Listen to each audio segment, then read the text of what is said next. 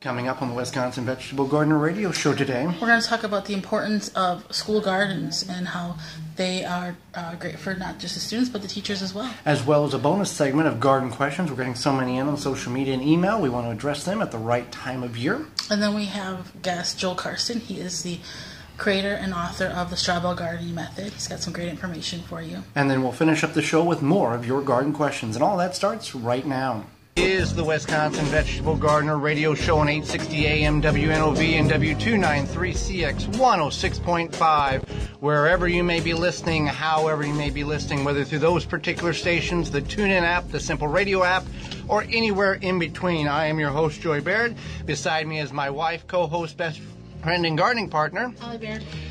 Live in Milwaukee, Wisconsin, the WisconsinVegetableGardener.com is your destination for all things gardening, containing over 1,100 garden videos, short and long format, and everything in between. Twitter, Facebook, Instagram. There's a number of ways in which you can contact us, and one is the Ivy Organics 3-in-1 Plant Guard Hotline.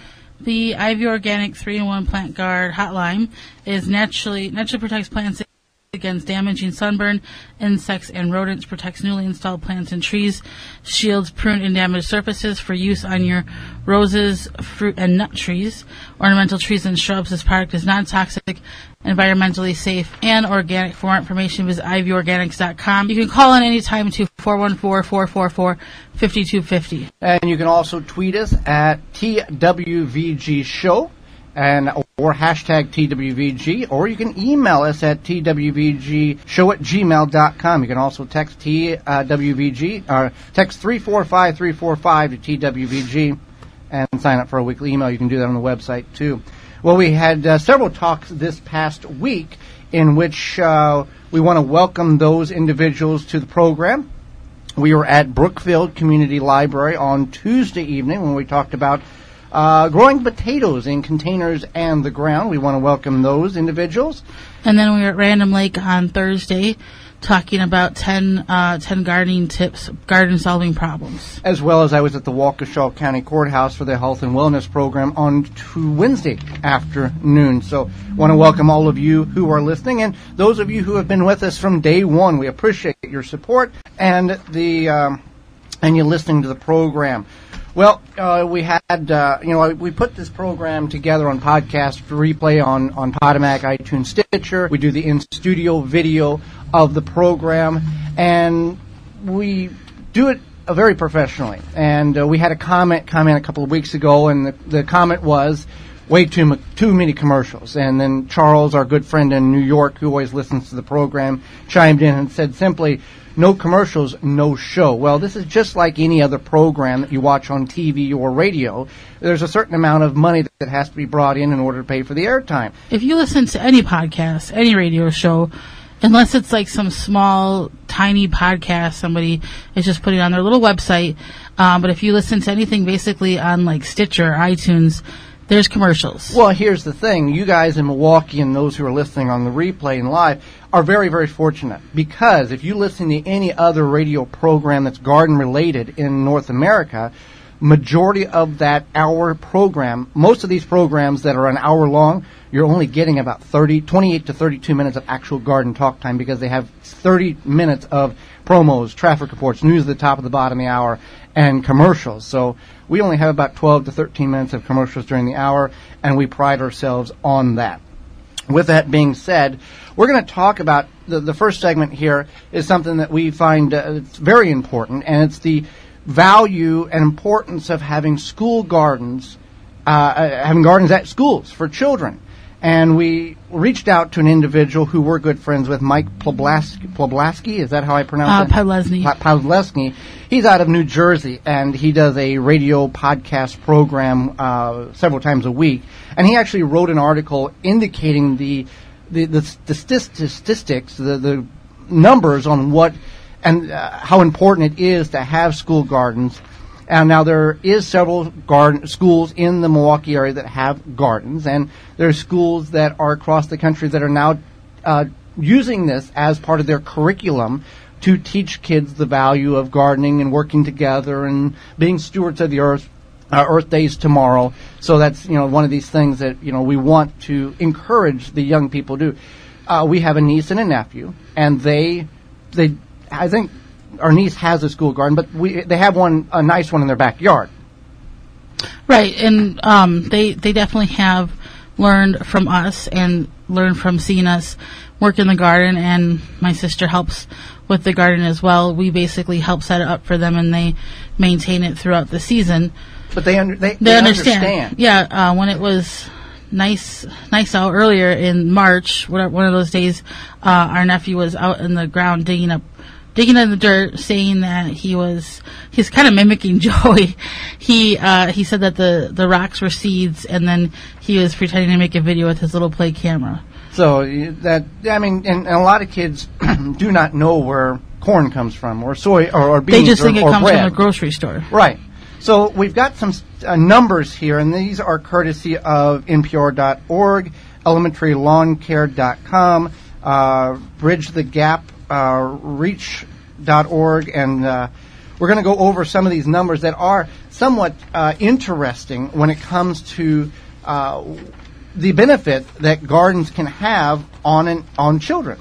Right. So school gardens show a 12 to 15% increase of students passing standardized tests. So that's one. And then 94% of teachers report seeing an increase in engagement of their students. Well, let's just stop right there. Whenever children or anybody grows something, and we've seen this, the body releases an endorphin in the brain that has makes you feel good, and that excitement of harvesting or planting or seeing that plant grow. So that is a benefit. I mean, a lot of times kids go to school, they sit in front of a computer, or most of these things are computers now. When I went to school, you had pencil and paper, and if you're listening young, ask your parents what pencil and paper are. And that was it. It's repetitive. Whenever you can engage in the soil, and there's studies shown that when you get involved in the soil, that is helps your mind work better, and it's better for your health. Right. It's a different natural activity. Yeah. Right. It's a natural mood booster, is what it is. And there's been studies showing that's been proven. So 55% of Americans believe that gardening should be part of a school curriculum. I don't think 55% of Americans garden. That's the other thing. But that's okay. They think that children should learn that. Right. Yeah. They want the children to garden 73% of students who work in school gardens report an increase in their activity and produce. What is that, Holly? Their consumption of produce. Yeah. So we've known this for a long time. Kids who grow food eat that food that they grow. That's just kind of the mindset. They see it grown, they see where it comes from, and they want to interact with it. So that's another thing. 26.6% of U.S. public elementary schools that have a garden program. That they have a school program. 26.6% of elementary schools have a school program. So that's increased 11.4% since 2006 to 2007. Yeah. So there are schools that are picking this up, and we do see a tremendous amount of benefit, not only to the health of the children, but also to. This is yes. Go ahead. This is a good one here. This is something that we should definitely talk about, is because 58% of educators say the reason their school does not have a school garden is due to lack of funding, and that's probably a huge reason why a lot of schools don't have those gardens. Right. Mm-hmm. And we're not, on a school board, and we don't understand. There's a lot of, obviously, we're going to be real about. There's a lot of politics that go into people who run schools. We get that. But also, when you see the numbers here, and these are not just made-up numbers, these are actual numbers that have been proven to be true.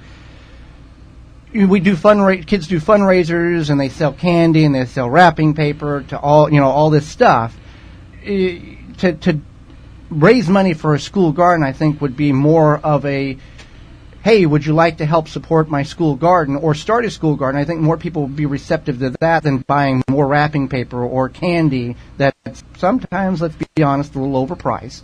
And I think that if they're trying to fund a school garden through I don't know, a bake sale or whatever, they could include some of these statistics, like this one where it says 60% of educators at schools with gardens say their students show a greater interest in eating healthier.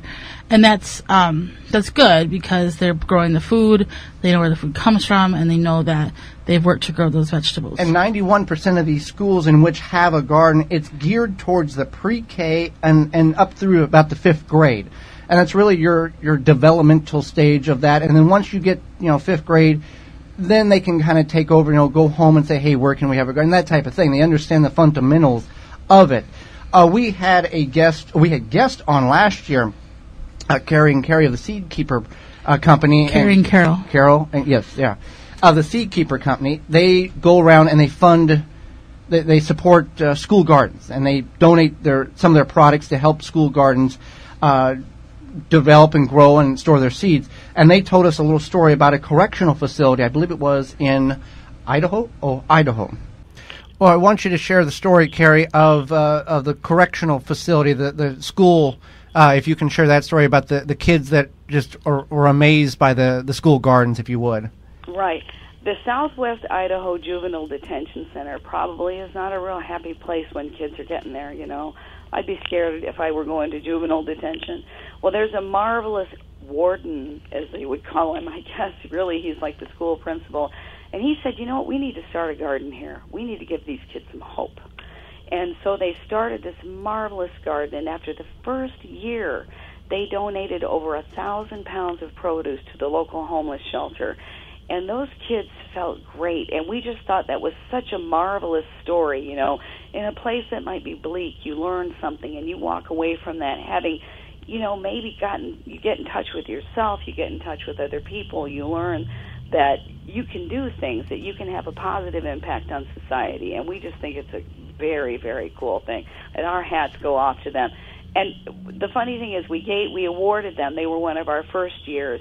And we got a letter back from the principal, let's call him that, and he was just so excited that we recognized their garden, and we went, you know what, we're the winners here. When people teach children how to garden, they carry it on, and they may not do it forever, but they understand it and the impact that food and plants have on our society.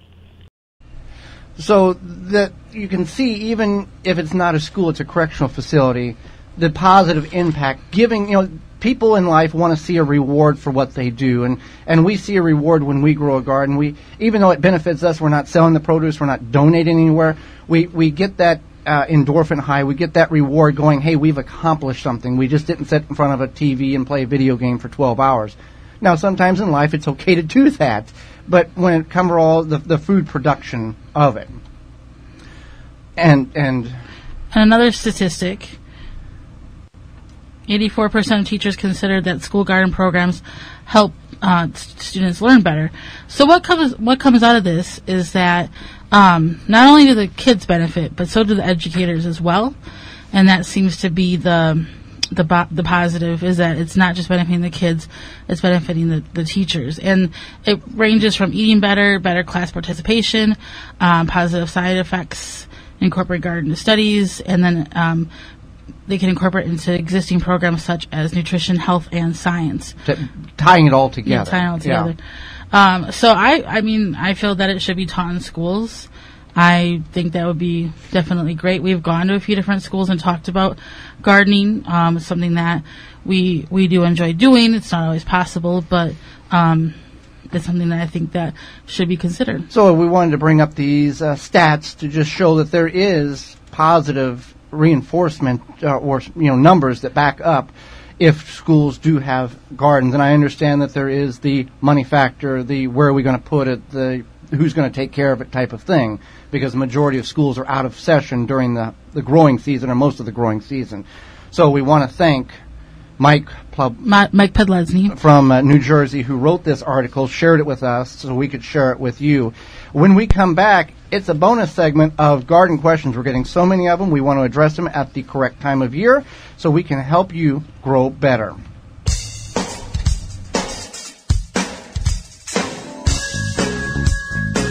Have a gardening question? Email Joey and Holly at twvgradio@gmail.com.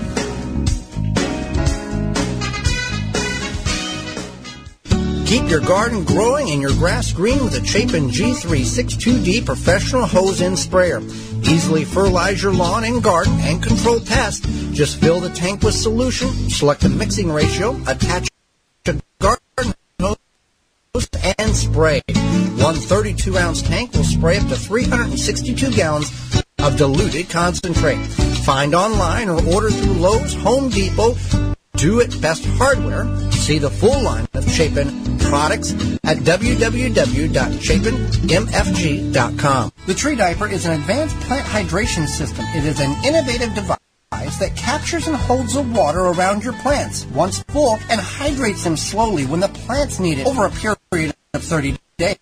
From half to 30-gallon capacity based on your needs. And easy to install even for a first-time gardener. The Tree Diaper reduces weeds, protects plants, enhances root growth, and prevents overwatering. Whether you're growing trees, vegetables, flowers, houseplants, in containers, or the ground, your plants will benefit greatly by allowing the Tree Diaper to do the work for you. Find out more at treediaper.com. Made in the USA. An Oya is an unglazed porous clay pot with a short neck and a wider belly. Bury your Oya neck deep in your raised bed, container, or ground garden and let the Oya do your watering by releasing water as needed. How? By soil moisture tension for all you techies out there. This is an eco-friendly, efficient, ancient way to water your plants using up to 70% less water than other irrigation methods. It saves you time and is easy to install. Find a retailer through DrippingSpringsOyas.com. Smart watering, easy gardening.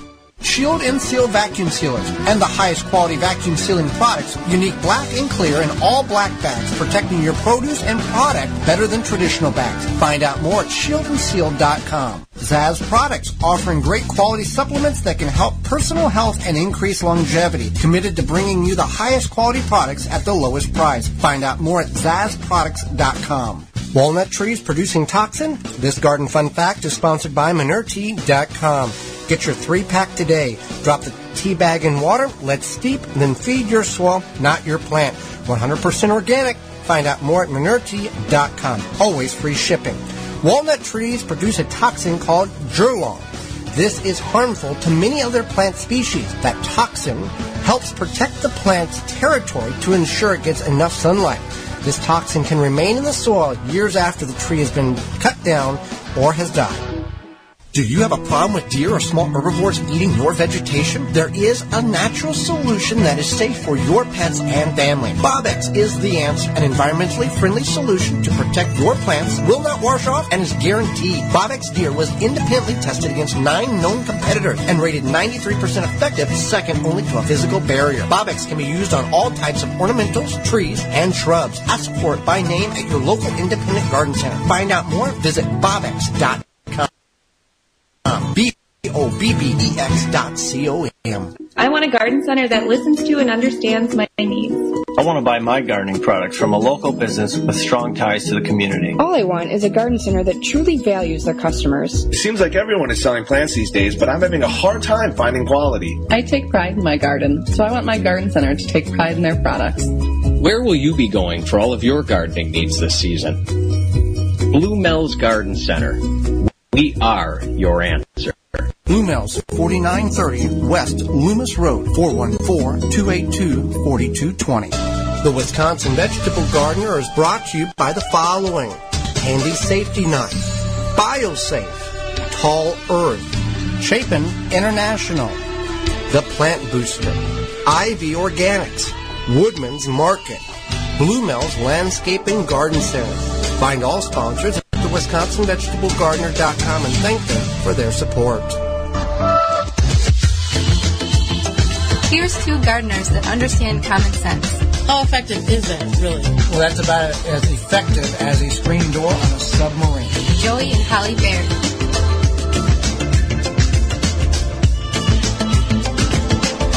We're always happy whenever we get a lot of questions coming in, and that's where we're setting at. That's why we have a bonus segment of questions. If you want to call in with your question, you can certainly do that on the IV Organics 3-in-1 Plant Guard hotline at 414-444-5250.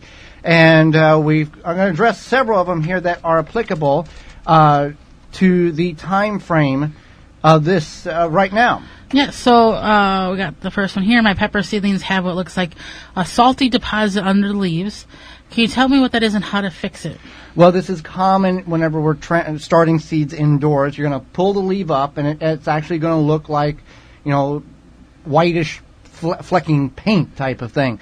This is from overwatering. The leaves of these particular, the ones that are affected, will dry up and fall off, and the plant will recover and will have no problem at all. So that's perfectly fine. You just watch how much water you're putting on your pepper plants and really any plants, because if you overwater, you're going to have a lot of issues with that. Overwatering can have the same symptoms of underwatering and under-fertilizing and over-fertilizing. So you got to be cautious of that. So Sophie asks, I'm new to seed starting and my plants seem to be behind or shorter than others. Do you typically fertilize your seedlings at all before garden transplant? If so, with what? And then she said she uses an organic seed starting mix, which does have some fertilizer in it. If you're growing plants that are going to take a long time to start from seed, like onions or even herbs, things like that, you're going to have to give them a boost, especially if they're in a smaller container. They might have to even possibly be transplanted. And if you're going to use a fertilizer, you want to use a slow release fertilizer, and preferably liquid fertilizer would be best. Get quarter strength recommended. If whatever the recommendation is, quarter strength on the back of the instructions. Because if you add too much of this, it's going to sometimes overpower the plant and cause problems with that. And you don't really want to add a granular fertilizer to a potting mix that you're starting seeds indoors with, because the microbial life is not there to necessarily break down. Now, if it's water soluble granular fertilizer, then you're okay on that. Right. So another one is the grow lights. How do you time them? Do you turn them on at night, back on in the morning? Our Happy Leaf, they are set up on a timer. They go on at about 10 a.m. and go off at about 10 p.m. Yeah, 12 and 12. That's a good standard frame there. And that, we use the Happy Leaf LED, and you can certainly find that on the website, the WisconsinVegetableGardener.com. They do have a coupon code available if you're interested in purchasing on that. So, let's see here. Oh, we got a compliment. Charlie from New York said he got his Happy Leaf grow light, 17-inch. He's going to make a stand for it, and he was excited to get the Happy Leaf. We just talked about that just now. The discount. Mm-hmm. When is the right time to plant carrots in container gardening? And you referenced using a cardboard covering. Can you help me out and explain that in more detail? Well, the ideal time to plant carrots in the ground or containers is when the soil is between 55 and 70 degrees. Now, we're going to reference this cardboard covering, or you can use lumber to cover it. When you plant carrot seeds are extremely tiny. So they require a minimal amount of soil over top of the seed. So if you just broadcast the seed and plant the carrot and put a little soil over top of it, the seeds are going to dry out very, very quickly.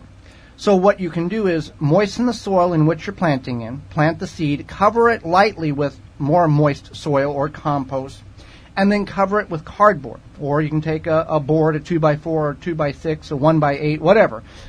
And you're covering the seed and the soil and creating a very tight connection with the soil and the seed, and it doesn't allow the water to evaporate or the moisture to evaporate out of the soil.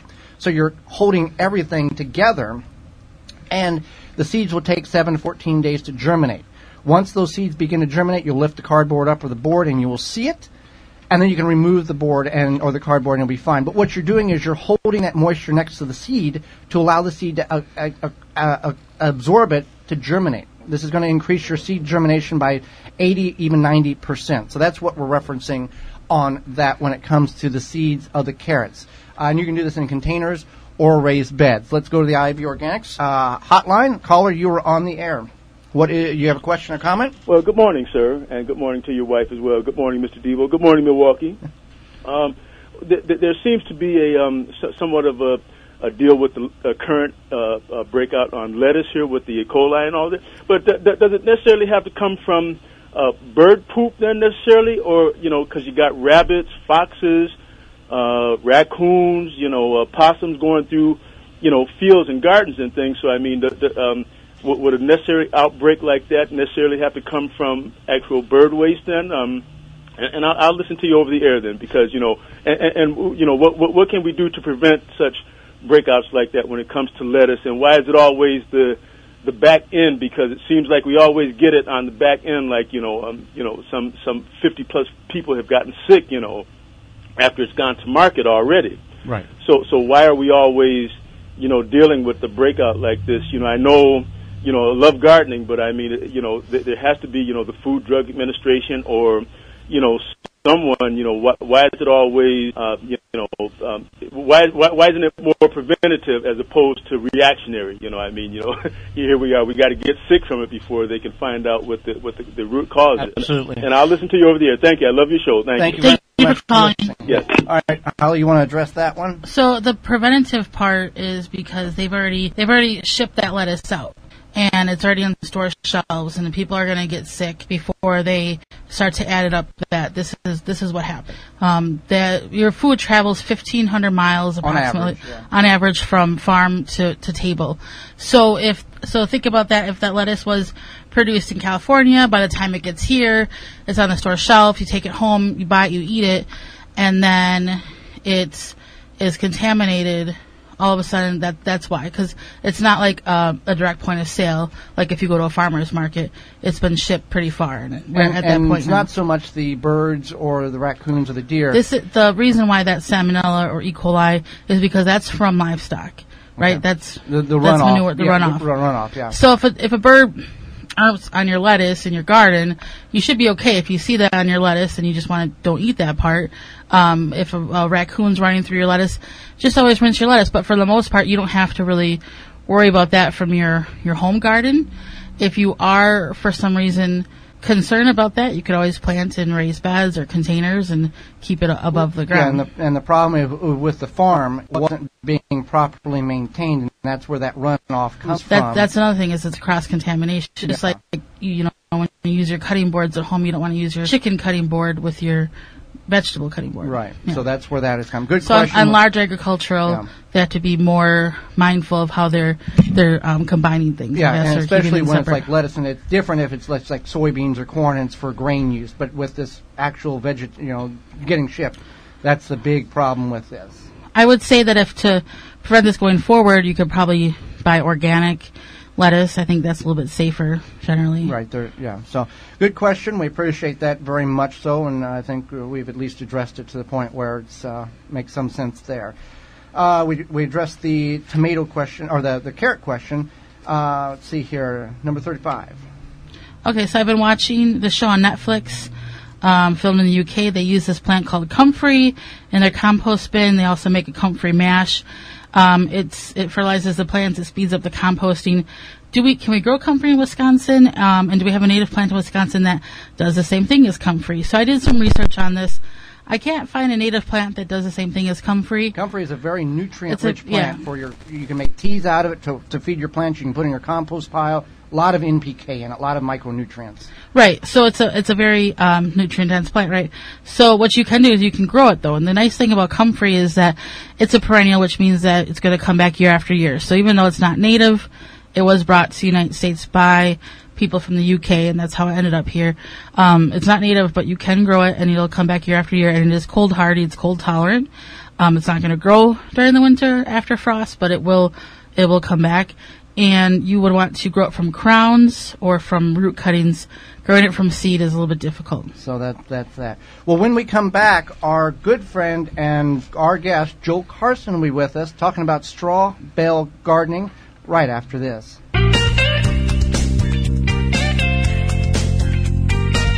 Use Twitter to reach Joey and Holly at TWVG Show or hashtag TWVG.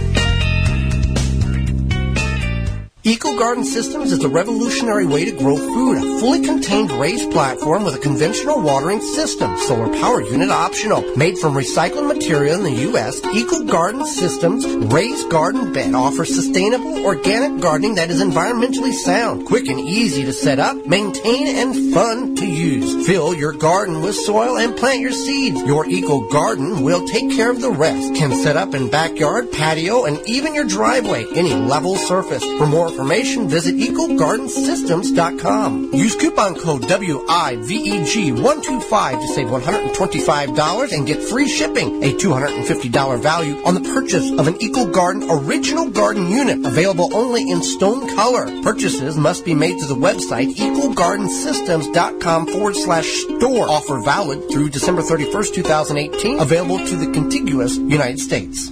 Beans and Barley Market and Cafe, a neighborhood specialty grocery store for the east side and greater Milwaukee area, where you can find all you need, from fresh produce to bakery to organic frozen dinners, from wine to fresh squeezed carrot juice. A health food store with hundreds of products, vitamins, supplements, bath and body items, magazines, cards, books, and a knowledgeable staff. Catering available, open daily at 8 a.m. The restaurant serves breakfast, lunch, and dinner 7 days a week with a menu of good, healthy, homemade food, including vegetarian and non-vegetarian specialties. 1901 East North Avenue, Milwaukee, 414-278-7878, and online at beansandbarley.com. Hoss Tools wants to help you grow your own food. From seed starting supplies, hand tools, drip irrigation, harvesting equipment, and a complete line of all-natural pest control solutions, they've got you covered. Keep your garden weed-free with their time-tested, American-made wheel hose that are built to last a lifetime. And the precision garden seeders have proven design for planting a wide variety of seeds. Hoss Tools has what you need to get the most out of your growing space, large or small. Free shipping and outstanding customer service. Shop online or request a free catalog at HossTools.com. Rebel Green, responsibly made natural products that are good for you and the environment. Made in the USA, plant-based, vegan, and always toxic-free. Find out more at rebelgreen.com. Flame Engineering, home of the Weed Dragon, the perfect propane torch kit for home and garden use. For killing weeds, no need to pull or spray. 100 other uses. Find out more at flameengineering.com. Root Assassin, a garden tool that does all the root functions with its advanced shovel that has serrated edges on both sides. Find out more information at rootassassinshovel.com. I know you're looking for an alternative to harsh chemicals, but you want professional strength products. BioSafe's garden line gives you just that. Professionally used for 20 years, available to homeowners. Organic solutions that are effective. They offer an array of eco-friendly products, from plant food, fertilizer, to one-of-a-kind herbicides, organic weed killer. BioSafe's products can be used around children, pets, wildlife, so you can enjoy your yard more. Grow stronger, healthier with BioSafe. Find us on Facebook at BioSafe Home and Garden, and visit us at biosafe.net to learn more. Get 10% off your next purchase at biosafe.net by using coupon code TWVG at checkout. The number one key to healthy, productive plants are the roots. Starting from seed to full-grown plants, rootmaker.com has the answer. From seed starting trays with an innovative design that air prunes the roots, creating a fabulous root system. Never again will you have root-bound plants, to multiple gallon grow bag sizes to raised beds. Rootmaker.com has your grow needs covered. Visit rootmaker.com. Pomona's Universal Pectin is high-quality pectin that gels reliably with low amounts of any sweetener. If you're trying to reduce the amount of sugar in your diet, you'll love Pomona's Universal Pectin. Now you can make healthy homemade jams and jellies sweetened to your taste. You can use sugar, honey, or any alternative sweetener you'd like. Pomona's Universal Pectin keeps indefinitely when stored in an airtight container. Easy to use, versatile, and comes with directions and recipes in every box. Find out more and where to buy at PomonaPectin.com. Available at most natural food stores and online. The Wisconsin Vegetable Gardener Radio Show is brought to you by the following: Flame Engineering, Eco Garden Systems, Bobex, Plant Success, Beans and Barley, Am I Gardener, Outpost Natural Food Co-op, Root Assassin, Manure Tea, The Gardener's Hollow Leg. Find all sponsors at the WisconsinVegetableGardener.com and thank them for their support. Now back to the Wisconsin Vegetable Garden Radio Show with your hosts, Joey and Holly Baird. Blue Mills Landscape and Garden Center has been around since 1955, and they've gotten several awards because of you, the listener, and you, the patrons of Blue Mills. Right, they've made the A-list for Best Garden Center and Best Landscape Center in 2017.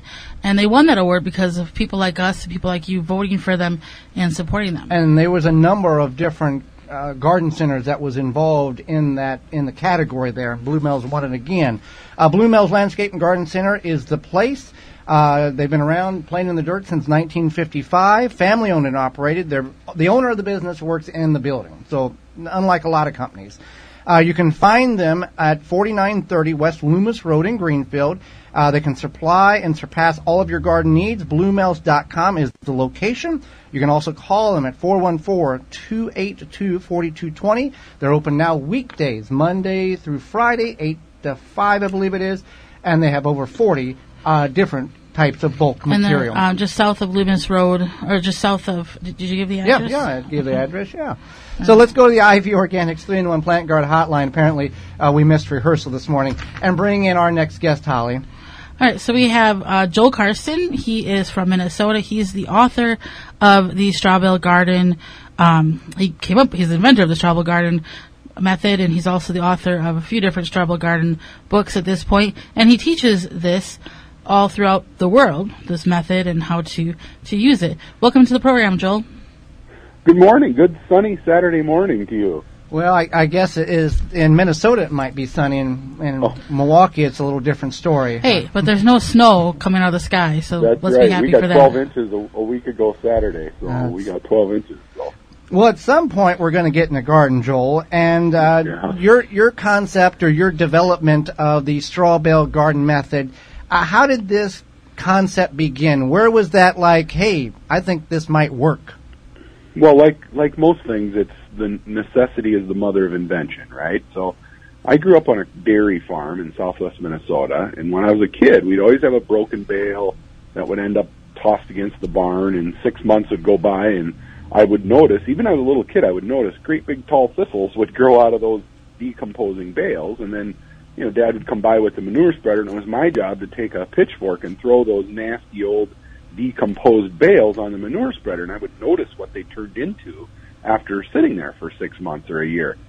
And so now we fast forward about 15 years, and I graduated from the University of Minnesota. I did get a degree in horticulture, and then I buy my first house. Well, it turns out the house I bought only had 1 inch of topsoil, and being a poor college student who had just graduated from college and had student loans, and I just bought a house, so I was broke and I didn't have money to build raised beds, which is what a normal gardener would do, of course.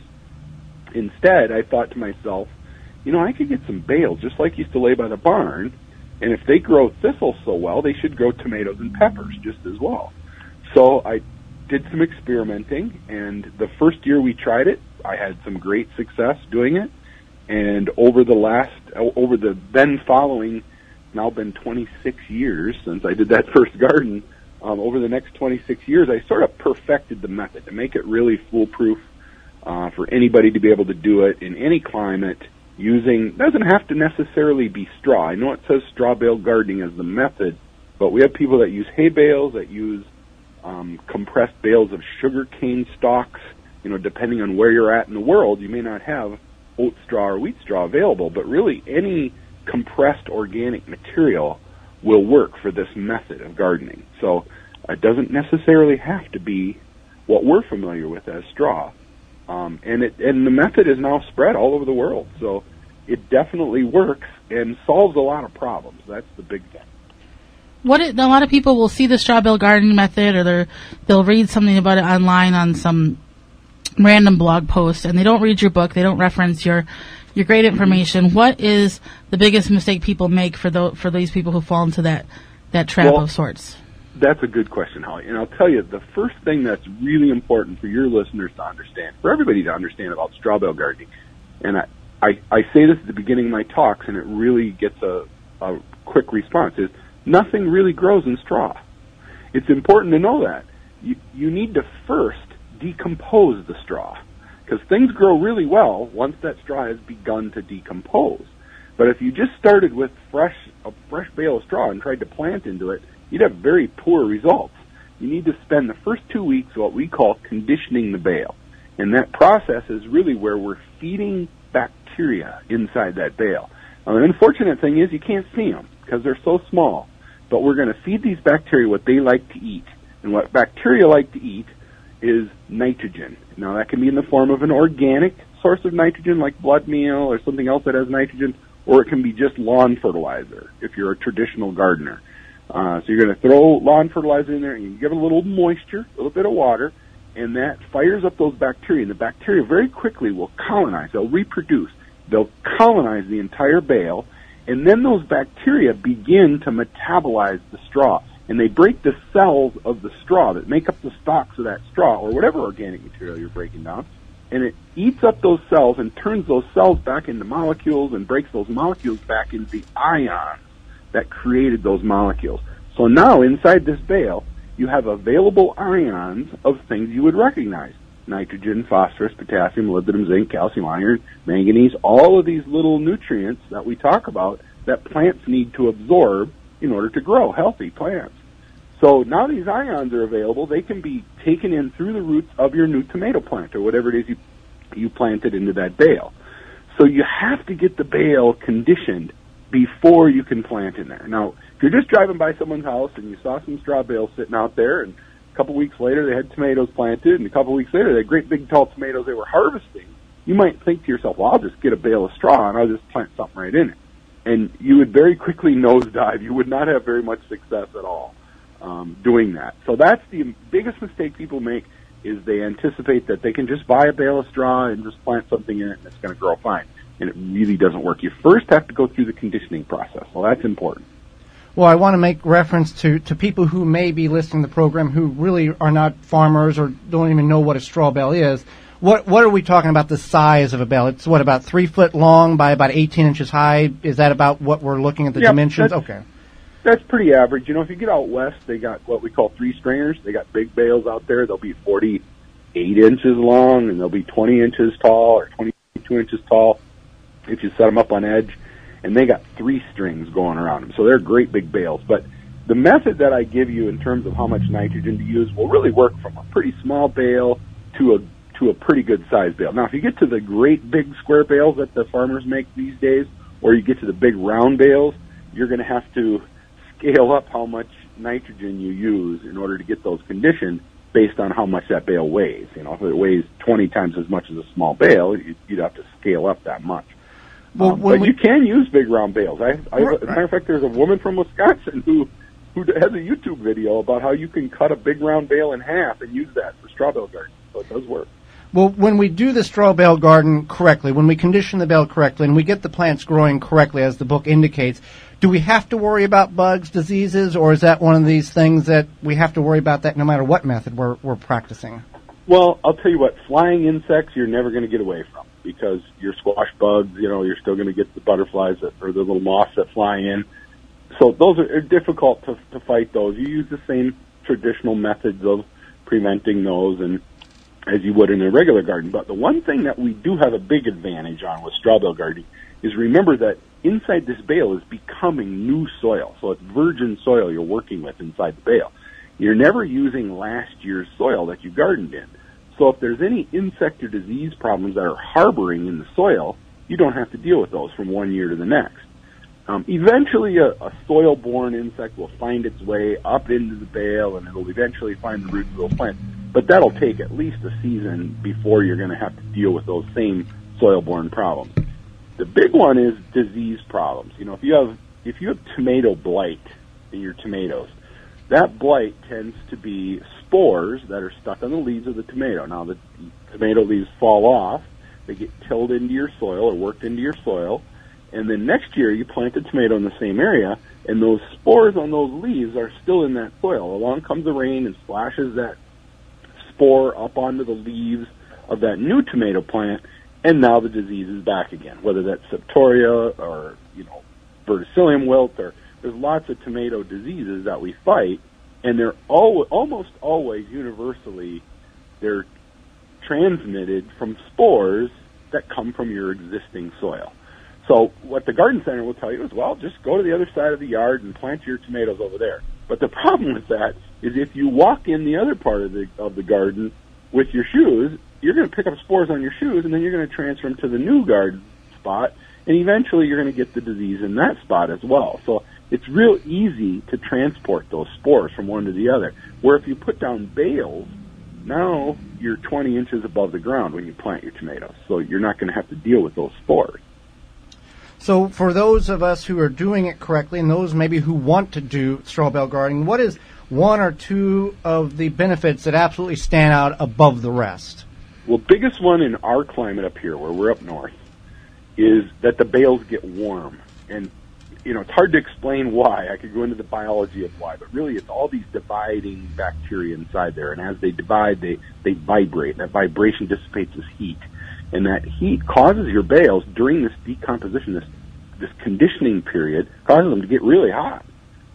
Right now, if you look on Facebook, there's people all over the country that are conditioning their bales, and the popular picture is they'll stick their thermometer in their bales, and they'll take a picture of it, because they can't believe their bales are 130 degrees inside, or 125 degrees. And so it's an amazing concept that happens, but it does. Now your bales cool off a little bit after the 2 weeks of conditioning, but they still might be 100 degrees when you plant that tomato in there. Well, now a tomato is growing in a 100-degree bale of straw instead of 45 or 50-degree soil. That's a huge advantage. It allows faster root production. You'll see roots will penetrate deep into that bale. When your seeds germinate, the roots are looking for that heat down below in the bale, so very quickly they'll establish roots. And getting large root systems established early is, of course, really important for vegetable plants because it allows them to take up more nutrients later in the season. It allows a larger reservoir of moisture for those plants. So the fact that those bales get warm really is a distinguishing thing, and it's really important the further north you get. You know, it's still an advantage if you're in Texas and you're planting a garden because they can plant a little earlier there, just like we plant a little earlier up here if we're using straw bales versus the soil. So they get a little bit of an advantage as well. But the further north you get, I have people way up in the above the Arctic Circle, believe it or not, in Alaska and Norway. They just love this method because they don't have to wait for the soil to warm up. They can plant as soon as the weather gets nice enough. They can get their plants in the bales. So because of that warmth. So that's a really big advantage. The fact that you don't have to bend over is a big one. You know, there's a lot of people out there with physical limitations that can't get down to the ground. So that's a really big one. That's an obvious one, but, you know, people who use chairs, wheelchairs to get around, it's a great way for them to be able to garden. People who just like to put a lawn chair next to the bale and be able to plant and harvest while in a seated position. You know, it really allows access for a lot more people. And the biggest one of all is there's no weeds. You know, we think about vegetable gardening. Along with the vegetable gardening comes lots of weeding, lots of effort throughout the summer. And with the straw bale garden, you'll get very few, if any, weeds. You might get a couple sprouts of oats or wheat that left over that might come out of your bale. You pluck those out and I tell people to take all those wheat sprouts and make a wheatgrass smoothie. And that'll be your first crop of the season. But after that, you really don't get any more weeds at all. You'll go the whole summer and you won't have to pull any weeds. That's just not me saying it. You know, if you look on we have 110,000 followers on our Facebook page that all do this, and they'll tell you read in the fall especially, you'll see lots of comments where people say, oh my goodness, I should have been doing this for the last 30 years. I started straw bale gardening and now I haven't had to pull weeds all year. So great. That's great. So real quick, where can we find the book? I'm sure most large retailers, but where can we what's the easiest way for us to find the book?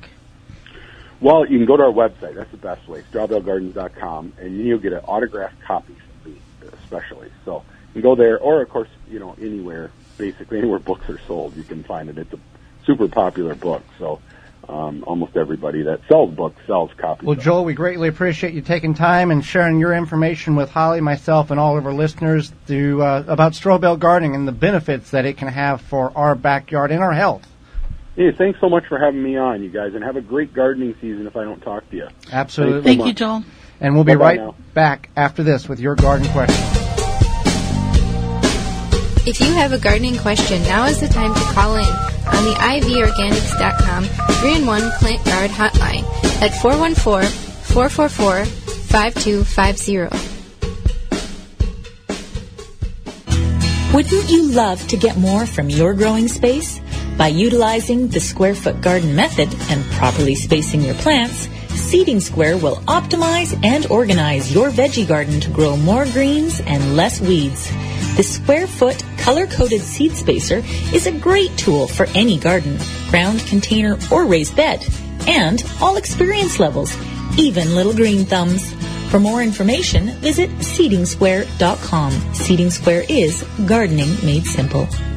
Mycorrhizae is a beneficial fungus from Plant Success Organics.com that will greatly increase your plant's germination ability and healthier root structure. You can increase seed sprouting, root growth, and general plant germination. Mycorrhizae can be used with hydroponic root cutting, seed sprouting, cocoa coir, and soil. Plant Success Organics.com carries powder, granule, and tablet form of mycorrhizae. Increase the level of mycorrhizae in your soil to give your plant the optimal opportunity to produce incredible harvests. For more information and to purchase, visit PlantSuccessOrganics.com.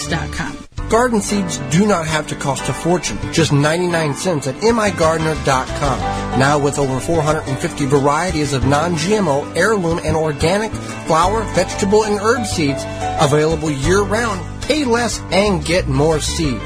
Shipping as low as $2.50. That just makes sense. Go to migardener.com for seeds and garden needs, tools, and special blend fertilizers.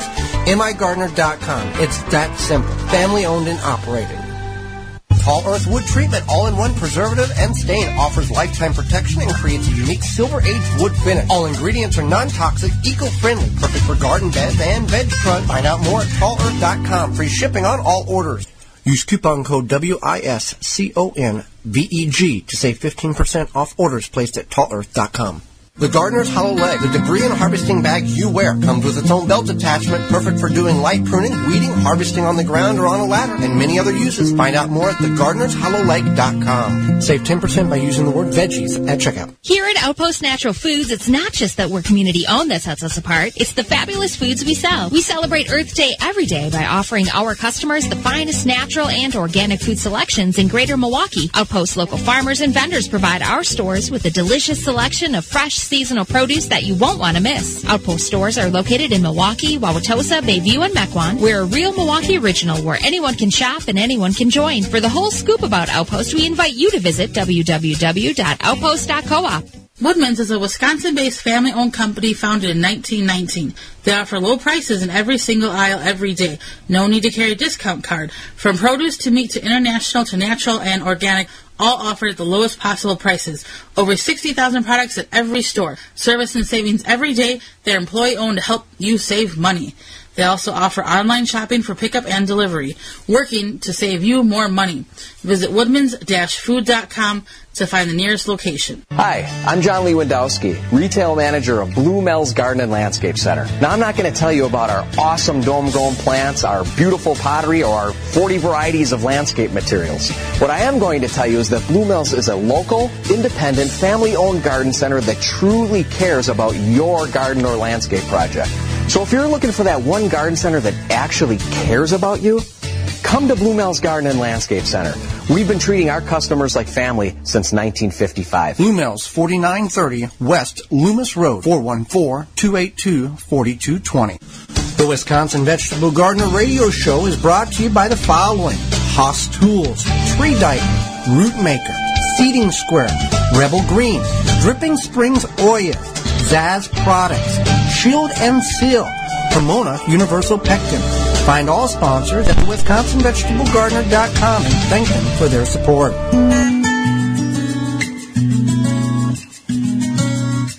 Now back to the Wisconsin Vegetable Garden Radio Show with your hosts, Joey and Holly Baird.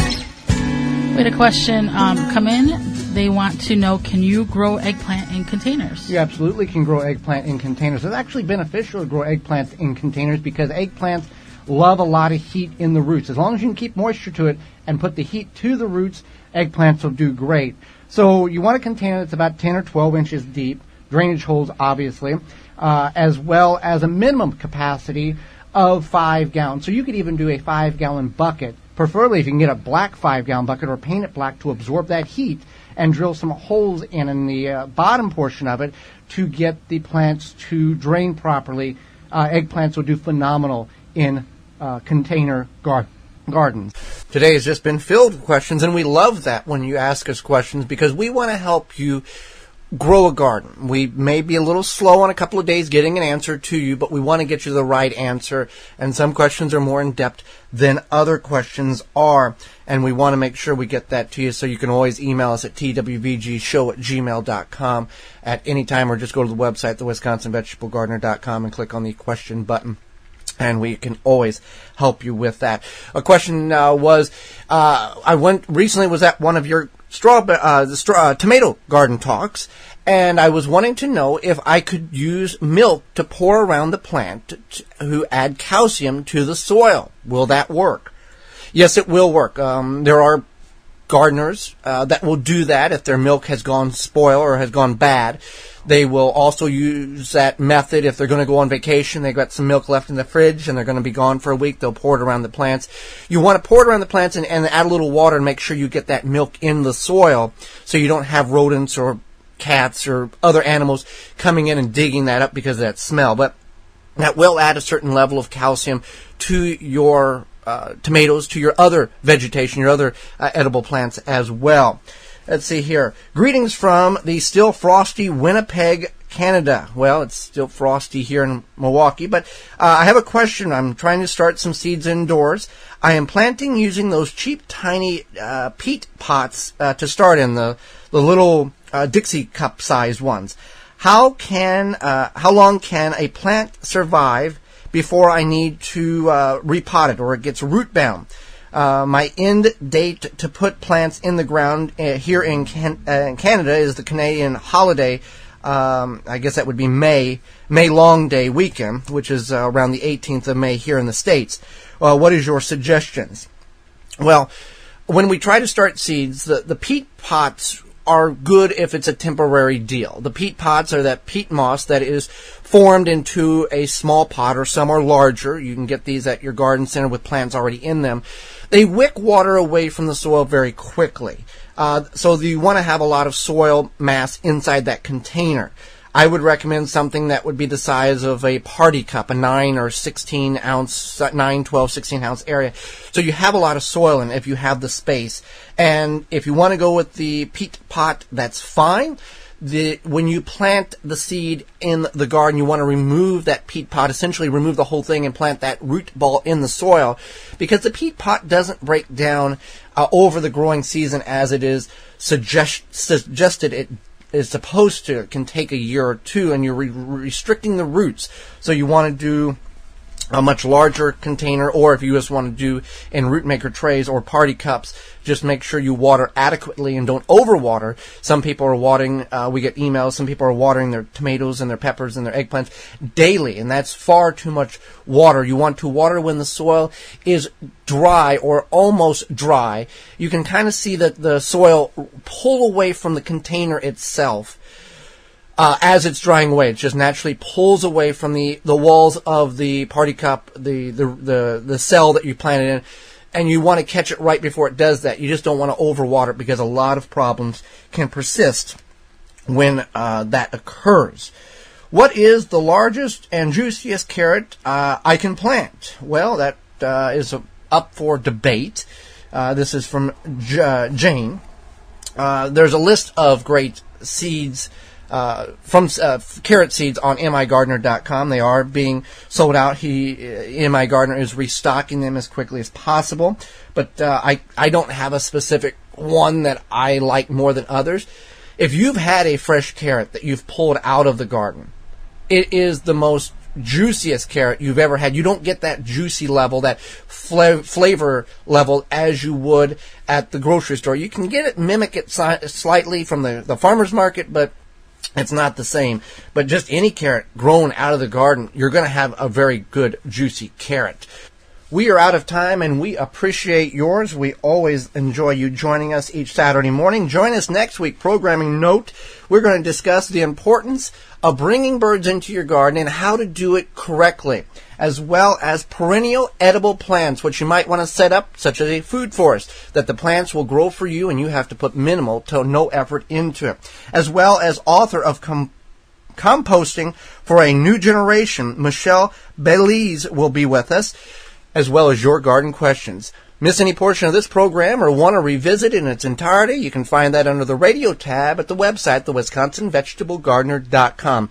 Miss any portion or want to revisit it or look for a specific interview or certain topic from Season 1 or Season 2, you can find that under the highlight tab on the main page of the website.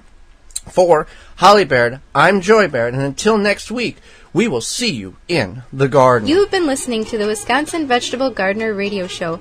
Tell a friend and join Joey and Holly again next week so we can all grow together. The Wisconsin Vegetable Gardener Radio Show is a production of the WisconsinVegetableGardener.com in association with WI Garden Media Broadcasting, live from the WNOV 860 AM and the W293CX 106.5 FM, Courier Communication Studios in Milwaukee, Wisconsin.